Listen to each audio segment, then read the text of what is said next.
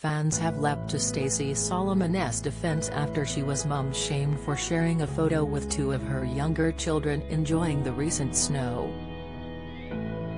The UK has been blanketed by the frozen water crystals, leaving Stacey snowed in at her family home, Pickle Cottage, meaning she and her family spent their time in the garden. However, despite their fun, Stacey was criticised by some as Rex, 3, appeared to not be wearing a hat despite the temperatures reaching as cold as -6 in some parts. Despite the criticism, others quickly defended Stacey after she uploaded snaps to social media from her snow day.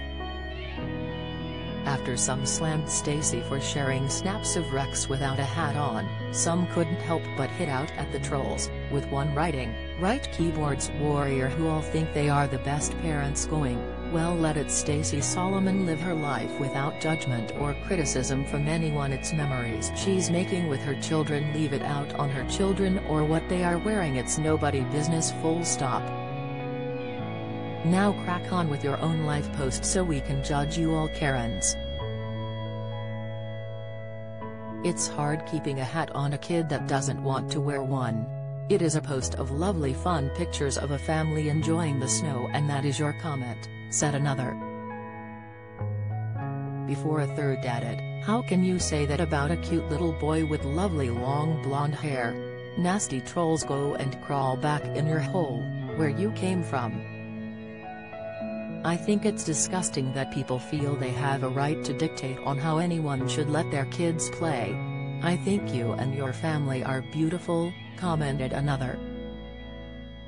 Stacey dusted off Joe's old sledge which he has used since being a youngster as his two children with Stacey, Rex, and Rose, had the time of their lives. Captioning her snap, Stacey penned, "The first snow at Pickle Cottage. Rose's first ever snow.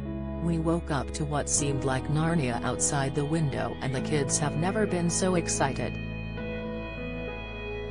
Our roads hadn't gotten round to being gridded so all school and work was snowed off. So we made the most of a very rare snow day and spent all day in Joe's childhood sleigh that he has had since he was 10, making snow angels and having snowball fights. It was such a special day that none of us knew was coming.